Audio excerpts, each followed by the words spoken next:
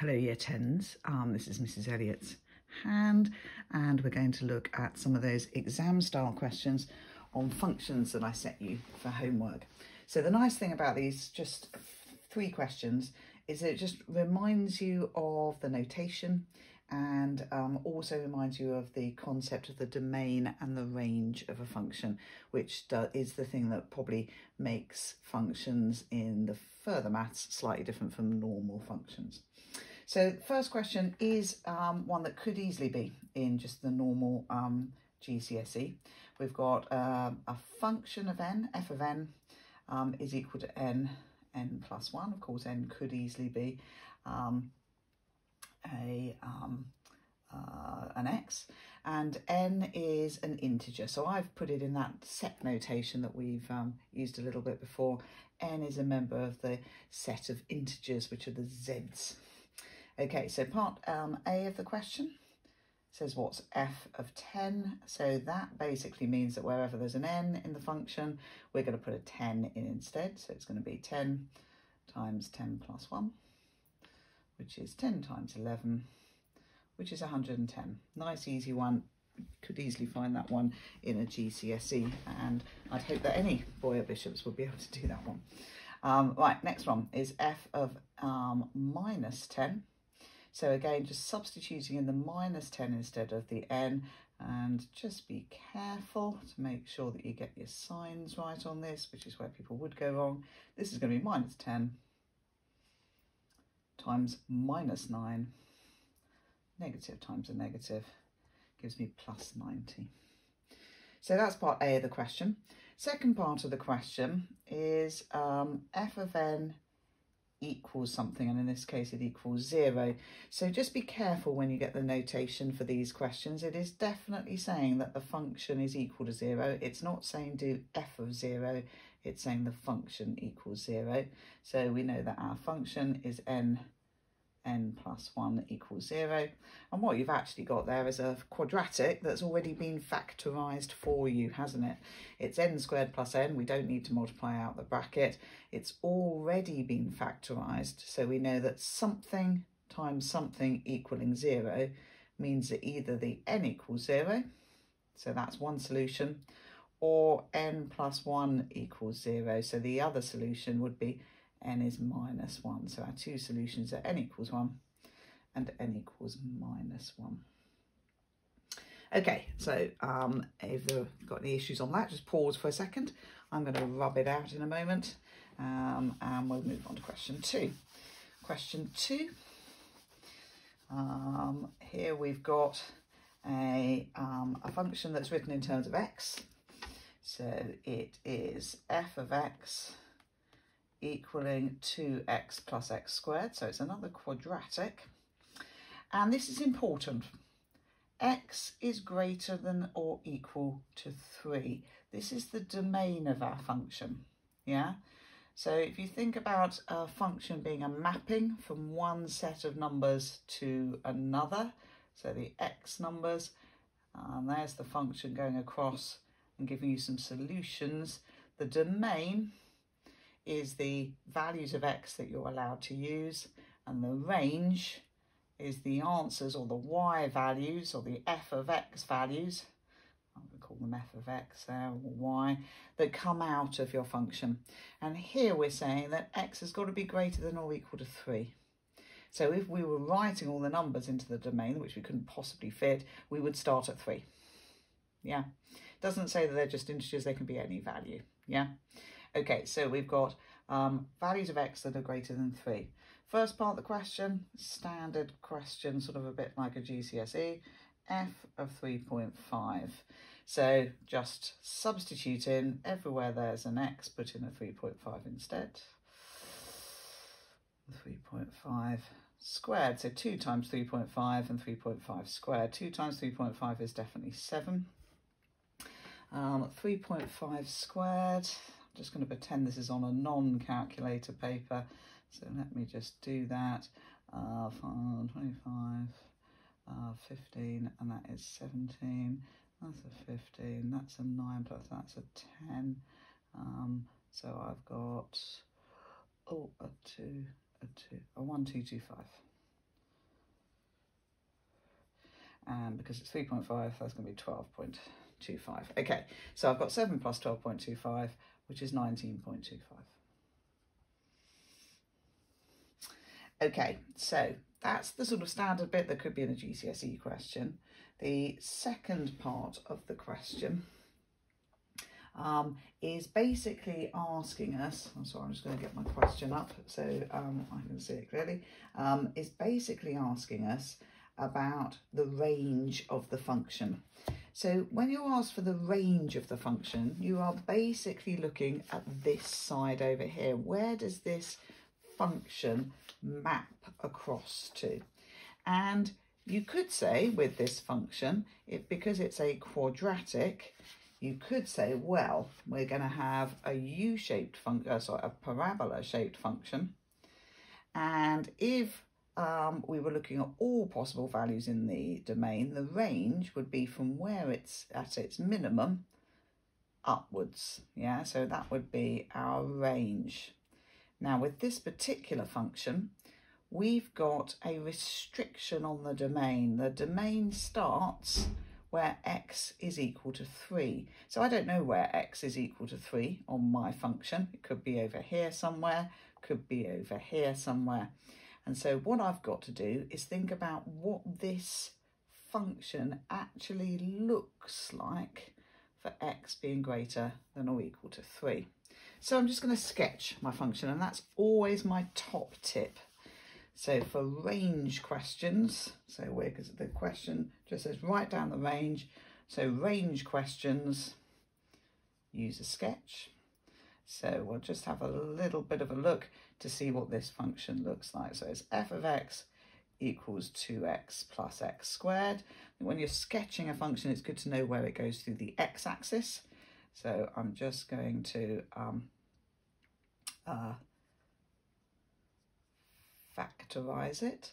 So when that equals 0, x equals 0, or 2 plus x equals 0, so x equals minus 2. So I've got a parabola. It's a positive quadratic, so I know it's a parabola shape, and I now know where it passes through the x-axis, passes through the x-axis at minus 2 and at 0. So my parabola looks like that. Now I am only interested in this function where x is greater than or equal to 3. X is greater than or equal to 3. My domain only starts over here. So if my domain only starts over here, I am only interested in the range of my function that goes from this point here upwards. So basically, if I could find out what this value is here, what this value of f of x or y is for x equals 3, then I know that the range of my function, the range of values that it could take, are only going to be greater than or equal to that value. So I'm going to look at f of 3. F of 3 is 2 times 3 plus 3 squared. So f of 3 is 15. F of 3 is 15, then my function can only be, the range of it can only be 15 or more because of the shape of this one. So range for f of x is going to be greater than or equal to 15. We use that notation. Yeah? Now, I'm just going to sort of just extend this question very slightly and just say to you that if it hadn't had that restriction on it, if we hadn't had the domain only starting at 3, which means that our function actually doesn't exist for this bit here, we would have had a full function for f of x, and there's minus 2 and 0. And if we were asked for its range, we would have been looking at this value at the bottom here upwards, yeah, and we would have substituted in, because we know that this minimum point is halfway between minus 2 and 0, we would have substituted in minus 1, 2 times -1 is -2, plus 1, so it's at -1. So the range for the function, had it not had that restriction on its domain, it would have been all values of f of x greater than -1. It would have been f of x greater than or equal to -1. That wasn't the case because we had a restriction on our domain. Yeah? So the range of the function is the y values, the f of x values that the function can take. And if you've got a restriction on your domain, as you have in this one, then it can only be the values that are greater than that. And I would draw a sketch every time. Now, a thing I don't really like about this question is that you could have just substituted in 3, f of 3. You could have got 15 and you might have made a lucky guess without really understanding why. So that's hopefully explained to you why. Okay, I'm just going to move on to question 3. So if you need to make any notes from this one, please do. Right, question 3. So here I've got my function is this time g of x. Remember, function can be represented by any letter, although quite often we use f of x. G of x in this case, and it's x plus 2 over x plus 4, and it's for all possible values of x.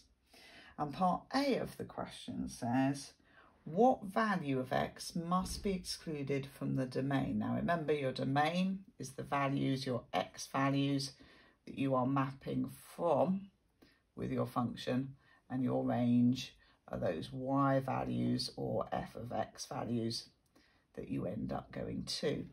So what they're basically saying is that you can put in any value for the domain, except there's one value that will not work in this function. And the one value that will not work is the value that makes the denominator of the fraction 0, because we know that the denominator of a fraction cannot equal 0 because that breaks maths. So the value that which x plus 4 equals 0 is x equaling -4. So that's a good general rule for functions that are expressed in fraction form. Your denominator cannot equal 0. And if that was a quadratic denominator, there'd probably be 2 x values for which this function could not be defined and that you would have to exclude from your domain.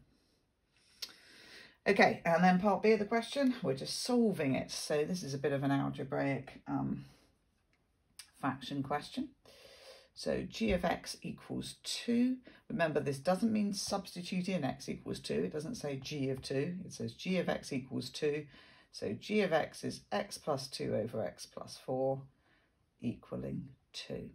And so we are just going to multiply both sides by x plus 4.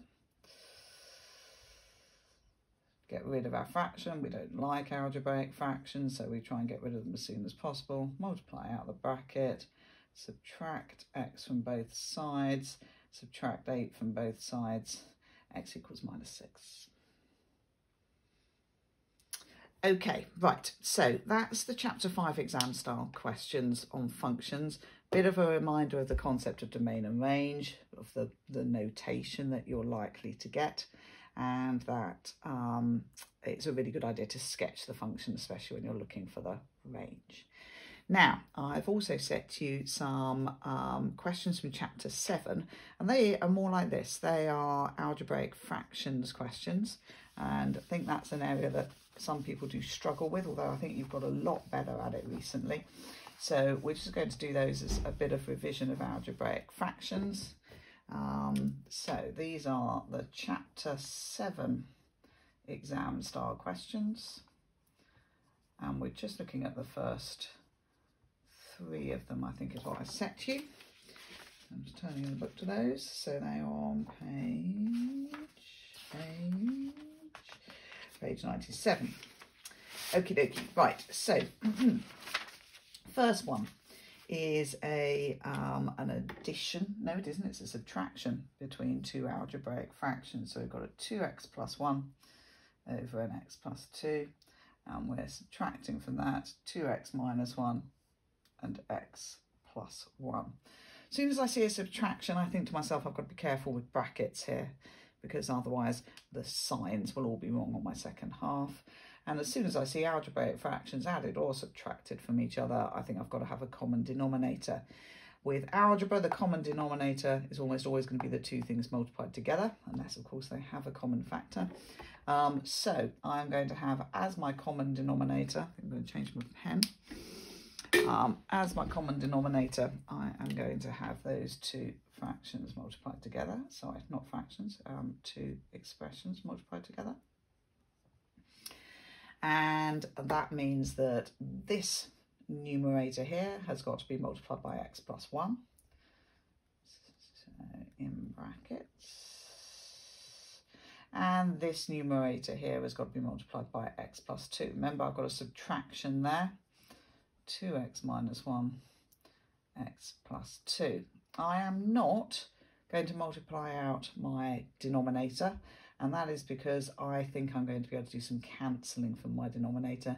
And in any case, if the question required it, I could do it at the end. So I'm going to leave my denominator alone, but I am going to multiply out my numerator because I can already see some cancelling that can happen. I've got a 2x squared is going to happen there, a negative sign and a 2x squared there. So I can already see that I'm going to have some nice cancelling. So multiplying out these brackets, I've got a 2x squared, a 2x and an x, so a 3x and a 1. Negative sign. Notice I put all of that in brackets. 2x squared, again, and then a 4x and a minus an x, so a 3x, and then a minus 2. Okay, and that is all over x plus 2, x plus 1. Some equal signs in. And then I'm going to look and see what can be cancelled here. So the 2x squared there minus 2x squared there, so the 2x's can cancel. Don't ever obliterate them. If you do cross things out in your calculations, just sort of make them sort of like lightly crossed out so that somebody marking it can see that what you got when you multiplied out your brackets. I've got a 3x and a minus 3x, so those are going to be cancelling out. And so I've got a 1 minus 2, so I've got a 3 on the top there. 3 over x plus 2, x plus 1. I'm just going to pause for a second. I don't know how to pause. Okay, right. The next question is question 2. And I will write this one out. So this one is not an addition or subtraction, it's a multiplication, okay? So multiplying, I have got, no, it isn't a multiplication, sorry. It's a division. Sorry, I've just been slightly put off by my daughter walking into the room. Let me go. 4x squared plus x all over x squared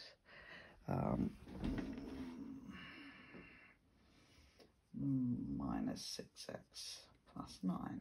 Okay, now first of all, I've noticed I've got a division sign, so I know that ultimately I'm going to do a multiplication and take the reciprocal of this fraction. I've also, though, got a lot of quite complex expressions here, cubics, quadratics, etc. I am going to, before I do anything else, I'm going to factorise, because I think by factorising it will make it seem simpler, but also I think I might be able to cancel some things out, okay? So factorising this expression on the top here, I've got x in both, so I'm going to make it a 4x squared minus 1, and that's over x minus 3.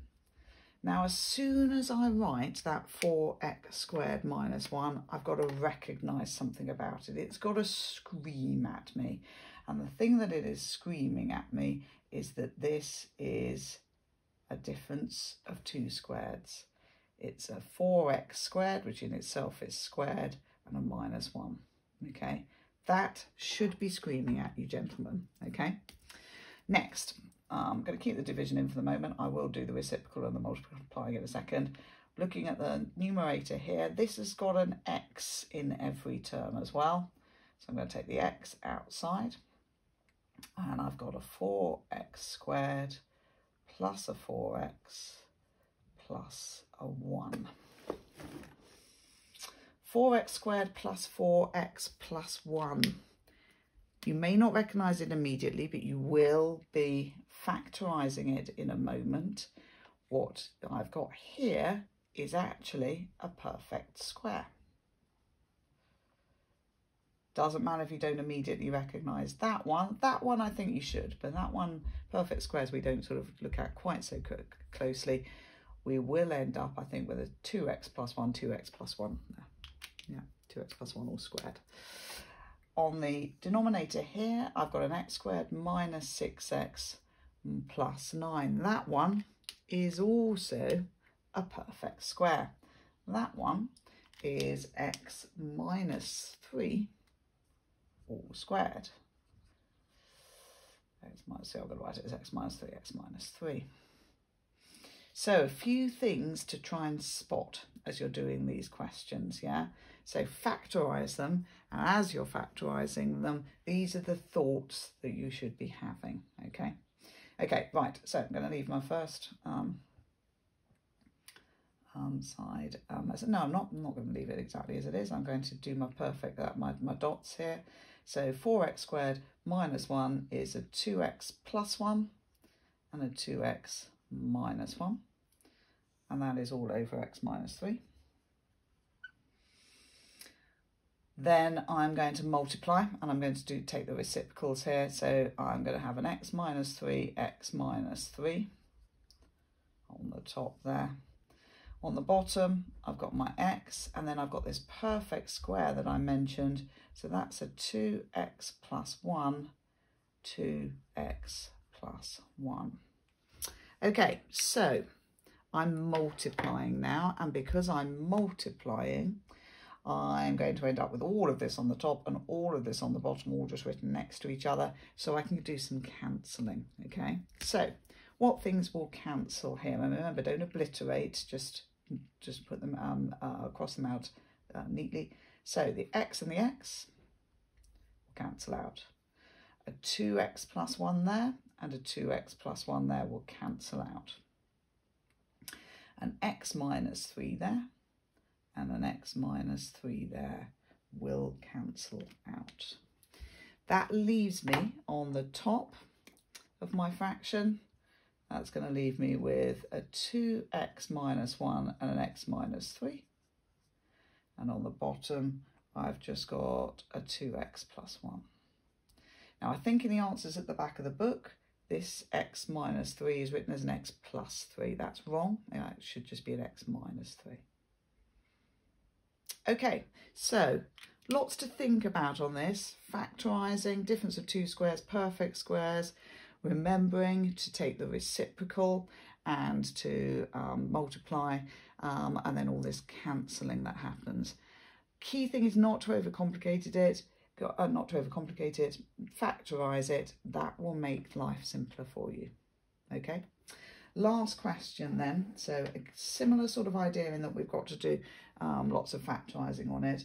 It's a cubic on the top and a quartic on the bottom. Question 3.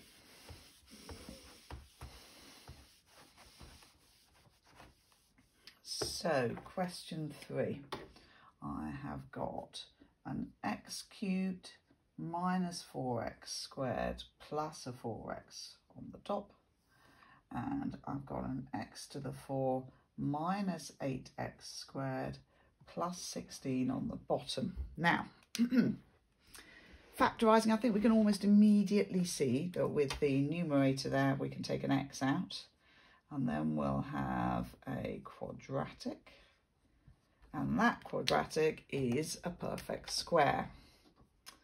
So that one will end up being x minus 2x minus 2. That will work for that one. Now, the one on the bottom, what we've basically got here, instead of a quadratic, we've got a quartic, but it doesn't have a cube term and it doesn't have an x term.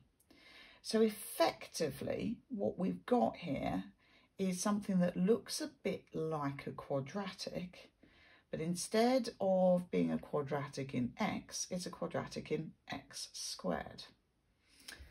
What I'm going to do is I'm going to do a little bit of substitution. I'm going to say y equals x squared just for a moment and do a little side working over here. Okay, in fact, I haven't really given myself enough space for my side working. I'll give myself a little bit more space.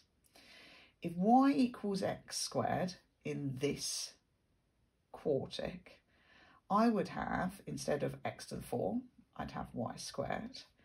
Instead of 8 x squared, I'd have 8y, and I'd have plus 16 on the end. That is a quadratic, and that quadratic in itself is also a perfect square. It's y minus 4, y minus 4. So if my x squared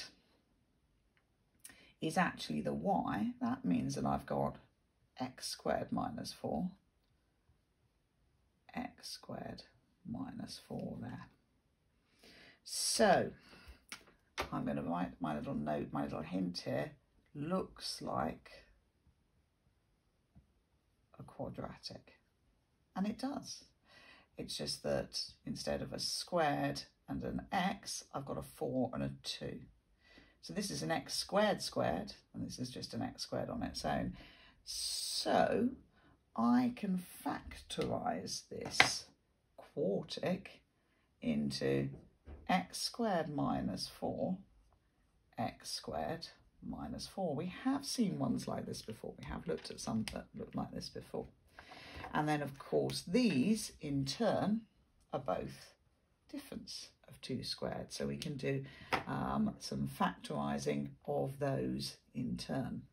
So carrying on our factorising then, on the top, x squared minus 4x plus 4, I said that's a perfect square. It's an x minus 2, x minus 2.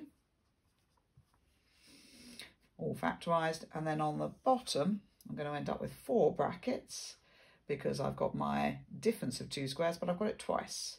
So my x squared minus 4 is going to be an x plus 2, x minus 2. And then I've also got an x plus 2, x minus 2. Finally then, just doing that last bit of cancelling that you can all see now, that x minus 2 can go with that x minus 2, that x minus 2 can go with that x minus 2, and we are left with an x on the top and an x plus 2, x plus 2 on the bottom, an x plus 2 squared. Okay, so gentlemen, this one, perfect squares. And this idea of a quartic, but it doesn't have the cube term or the x term. So actually it's in the form of a quadratic. So you can take this approach and factorise it into x squared minus 4, x squared minus 4. Yeah. So this idea of substituting in something else to be x squared so that you've got a, so in this case a y, so that you've got a quadratic in y. Do your factorising on that quadratic, it could be anything, and then substitute back in for your x squared. And that gives you this. Now, gents, you'll probably be fairly horrified to see that those are considered to be grade B questions in further maths. And that's because actually the skills you've used in them are pretty much GCSE skills, yeah? Just some manipulation that uses quite a few skills. Okay, so you just need to be super careful with them, obviously, keep your brackets. And the top tip on all of these ones, don't make them worse than they already are. Factorise first, and then once you've done your factorising, you can do some cancelling. Yeah. Okay, well done, gents.